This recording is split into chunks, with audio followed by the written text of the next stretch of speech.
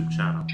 Now today I'll be continuing on with my series of reviewing the Beatles albums with their 10th studio album, which is called The Beatles but commonly known as the White Album, a double album released in November 1968. Now, being as this is a double album, this will be a two-part review, and in this first part I'll just be reviewing the first record. So as usual, I'm going to give a bit of history and background behind the album before I get onto the songs.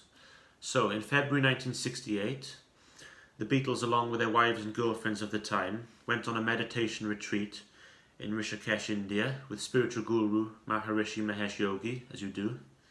While at the retreat, they wrote a lot of songs. Well, John, Paul and George had their acoustic guitars and wrote a lot of songs while they were there, and as a result, when they returned to England after the visit, they had enough songs to make a double album.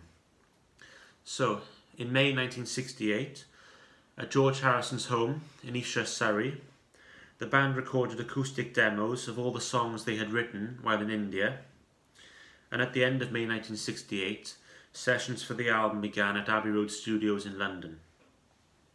So, now for the first time at these sessions, John Lennon brought in his new Japanese artist girlfriend Yoko Ono, which did cause some friction for the other band members.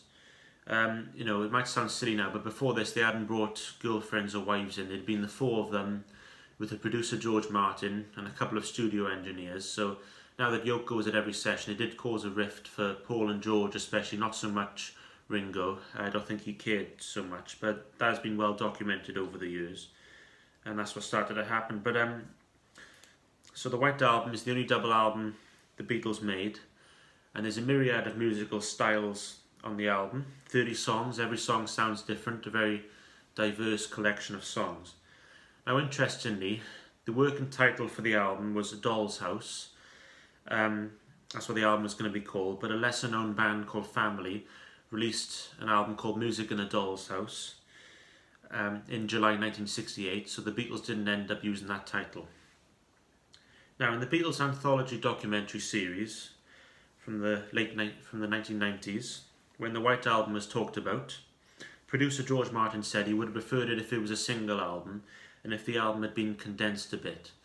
Now, George Martin, he was entitled to his opinion, but I disagree. I think the fact that there's so many styles of music and there's, you know, so many tracks on here, and it's very diverse, I think that's what makes it unique and different. It is all over the shop, you know, in a way, but I'm glad that they made it a double album.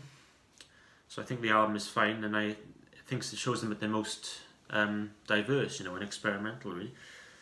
So the album cover, the very simple and minimalistic album artwork was designed by pop artist Richard Hamilton, and it's a plain white cover with the Beatles embossed on it. But there's marked there. Ooh, can you see that? And you know, the cover was designed to be the opposite of the Sgt. Pepper Magical Mystery Tour covers the year before, you know, which were these very psychedelic, colourful and trippy album covers, and a year later they come out with the complete opposite. So from that perspective, it is quite a clever cover. And inside the gatefold is the song titles by there.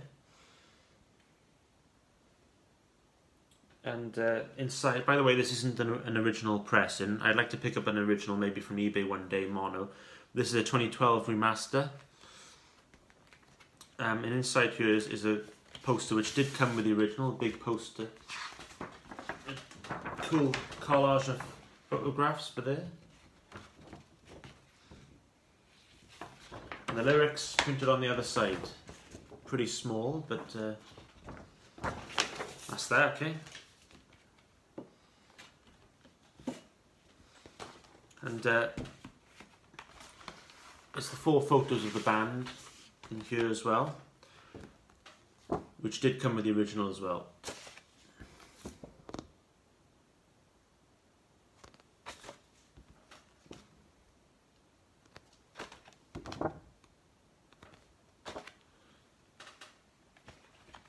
And this is the first album by the Beatles to be issued on their own record label. This was Apple. The record label they set up in '68 the first ever self-made record label actually, and they returned to India, and John and Paul went out to promote Apple in New York, and they do a funny interview promoting it, and John's just kind of messing about with the interviewer for 10 minutes, and Paul is kind of just laughing on the side, kind of stoned, you know, so that's quite funny to do. And so I have the 2018 remix album by Giles Martin.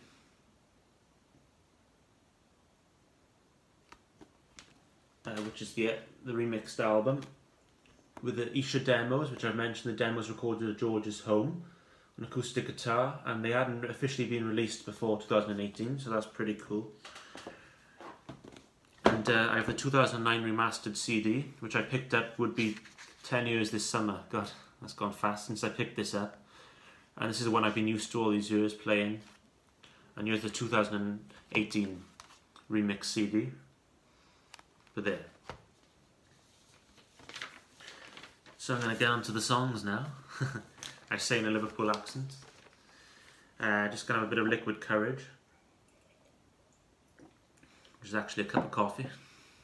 So on record 1, so this song, the first song on the album kicks off with the brilliant rockin' opening number, Back in the USSR, which Paul McCartney wrote this song in India as a parody of the Beach Boys' California Girls and Chuck Berry's Back in the USA.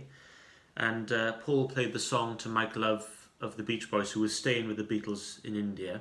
On his acoustic guitar he played it, and Mike suggested he puts a spin on things in the middle 8. Instead of California Girls, sing about, you know, Ukraine girls really knock me out, and Moscow girls make me sing and shout. Those lines kind of make me laugh, so in a way, but that's where those, so Mike suggested those lines to Paul, so that's where they come from.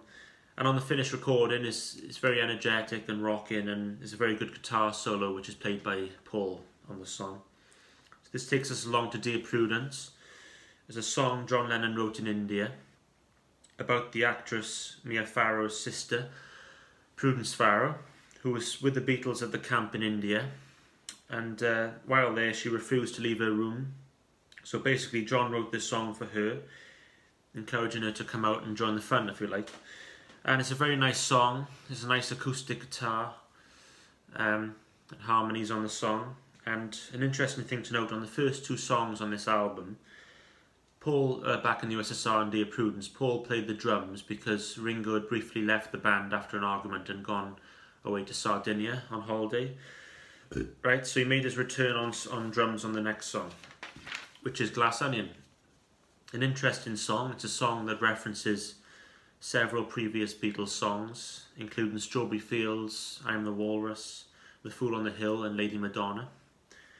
A few red herrings in the song. The line in the song, "Here's another clue for you all, the walrus was Paul," is a reference to Beatles fans who were looking for Paul is dead clues. You know, the Paul is dead rumour, the rumour that Paul died in a car crash, which is silly. But John would put clues in songs and album covers just for fans to look into, you know, and so that's where that comes from. And walrus is a symbol of death in some Nordic countries, you know. But anyway, we move along to Obla Di Obla Da. Paul McCartney wrote this kind of ska-ish song. It's supposed to be like a ska parody, based on a saying a guy he met, somebody became friends with Jimmy Scott, a Nigerian conga player who we met in India on the retreat, who used to say "Obla Di Obla Da, life goes on, brah." That was one of his sayings. That's where the inspiration for the song came from. And when I got to recording the song at Abbey Road Studios in London, they went through numerous takes of the song, which kind of annoyed John. And the story goes, you know, John got a bit annoyed and he went off to the toilet and smoked a joint. And when he got back he banged out the piano intro. And he said, "Right, it goes like this." That's quite a funny story, so that's where that comes from. So we go along to Wild Honey Pie, which is a 50-second experimental number composed by Paul, and there's not an awful lot to say about this song, but Paul, he triple-tracked his voice on the song, so that means it sounds like 3 voices instead of just the one, just his own. And so there we are. and he shouts out honey pie for 50 seconds basically. So we move along to the continuing story of Bungalow Bill, which is a John Lennon penned song written about a real life hunter that John had met on the India trip, who went out tiger hunting with his elephant and gun instead of accidentally always took his mum. That's where that funny line derives from. And maybe my least favourite song on side one. I mean, it's kind of catchy, the chorus is, I suppose, but it's kind of a campfire type of song. But interestingly, on the last verse, Yoko Ono sings a line for the first time. Now a more serious song, George Harrison's excellent While My Guitar Gently Weeps, with his lyrics inspired by the I Ching Book of Changes, which George was reading at this time. And there's a very nice demo that George recorded on an acoustic guitar, which featured on Anthology 3. However, the version on the album is much different and more produced, and Eric Clapton played the guitar solo on it, which is a brilliant solo. And the story goes, you know, they were working on the song at Abbey Road, and John and Paul weren't taking the song really serious, and George thought that's a shame because, you know, he knew this is a good song, and he went home and he was driving into London the next day with Eric, his friend, and he asked him if he wanted to come and play on the song, and Eric was like, no, nobody's played on a Beatle record before, and George said, well, so it's my song and I want you to play on it. So that's how we ended up playing the guitar solo on it. And the song is a fine example of George at this point really starting to get out of the shadow of Lennon and McCartney, who were like the dominant songwriters in the Beatles. And it's fantastic. So this takes us along to the last song on side one, Happiness is a Warm Gun, which could be my favourite song on the first record. It's actually 3 songs, 3 sections condensed into one song. So it's kind of an early prog rock song in a way. And it's a solid band performance by all 4 members. And my favourite part of the song is towards the end, the doo-wop style ending, where John really goes for it on the vocals, I mean.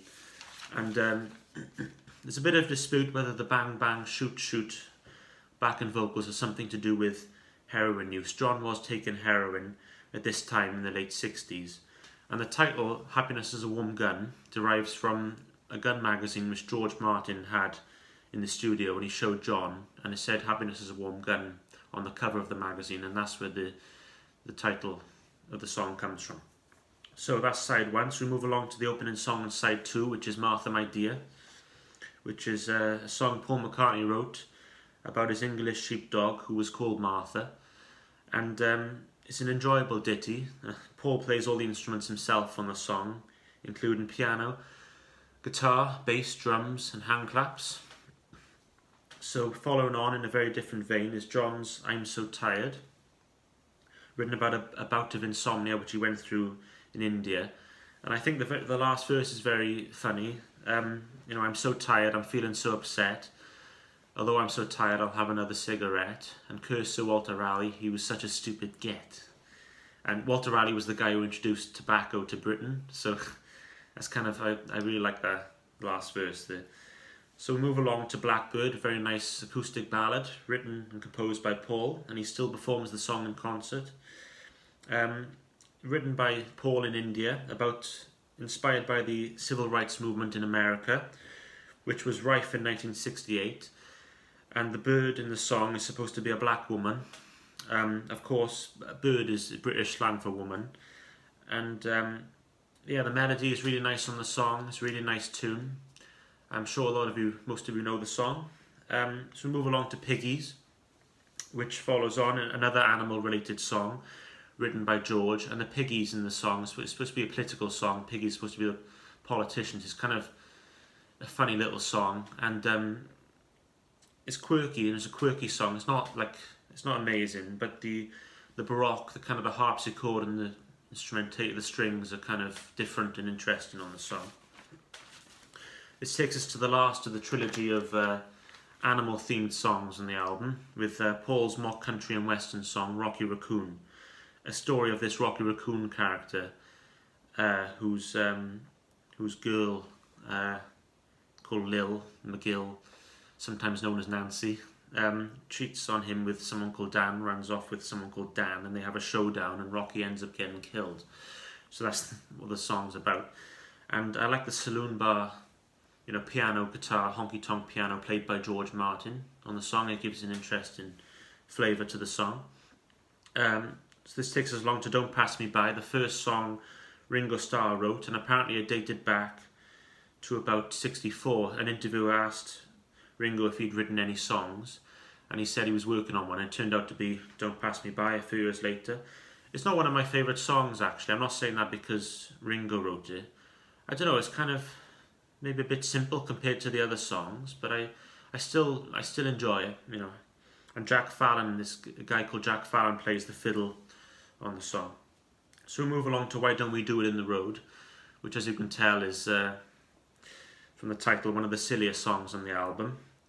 Yeah, it's more of a ditty than a song, really, but it's under 2 minutes long, but it shows Paul's versatility as a vocalist, I think. I mean, you wouldn't think it's Paul McCartney if you didn't know. It kind of is a raw vocal. He shouts out the vocals. Why don't we do it in the road? That's basically the words of the song. And only Paul and Ringo played on this song. And apparently John was a bit annoyed that he wasn't asked to play on the session. Which maybe is more his style of song, I suppose. So after this we have a very different Paul McCartney composition to Why Don't We Do It in the Road, I Will, which is a very nice love song with a very nice melody, and it is very nice indeed. And he wrote it for Linda Eastman, who became Linda McCartney. It's a very short song, it's under 2 minutes long, but yeah, it's very nice, very tender. So last but not least, on side 2 is John Lennon's ballad for his late mother, Julia, she sadly died in a car crash. Run over by a policeman when John was only 17 years old. And this is a song for her, and it's just John with his acoustic guitar. He sings it. It's the only solo John Lennon recorded in the Beatles catalogue. It's very nice, very poignant, and it's actually the last song recorded during the White Album sessions. And it's also, so it's a love song for his mother Julia, hence the title, but it's also a bit about Yoko as well. So there we are. And that's Julia, and that's record 1 of the White Album. That's my review of part 1 of the Beatles White Album. So, I hope you enjoyed that part 1 of the review. I'd just like to say thank you for watching. So as usual, feel free to like, share and subscribe. And I'll see you soon for part 2 of the review. Thank you for watching. Goodbye.